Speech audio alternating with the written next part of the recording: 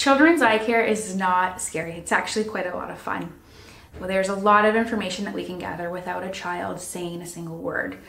Children should begin with their first eye exam somewhere between 6 months to 1 year, and then following that every year for a healthy child with normal vision. Your child's not going to be as good at saying which one's better, one or two. So we rely on a lot of the skills that we have as optometrists. So a children's eye exam, from the time that they walk in, we're really always watching the way that they're moving in space, if they're crawling, if they're tracking you, if they're making eye contact. When the actual exam testing is occurring, we would begin with a vision test, and that might be with pictures, it might be with certain photos and things where they have to be looking at something, or we watch to see where their eyes are tracking to. We would use an instrument called a retinoscope and lenses to look at the actual prescription of the eyes. A big part of an eye exam is the health of the eye. So looking at the structures in the front of the eye and then looking at the back of the eye, the retina, as best as we can. So binocular vision really truly means the element of the two eyes working together.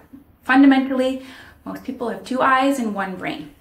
So all of the information from the two eyes has to come together within the brain and be a cohesive, natural process for us to make sense of it. Binocular vision conditions, or things that we might diagnose within an eye exam that we would want to work up maybe further with a binocular vision assessment, are things like an eye turn. So strabismus, whether the eyes are not focused in the right direction, amblyopia, if one of the eyes is weaker than the other.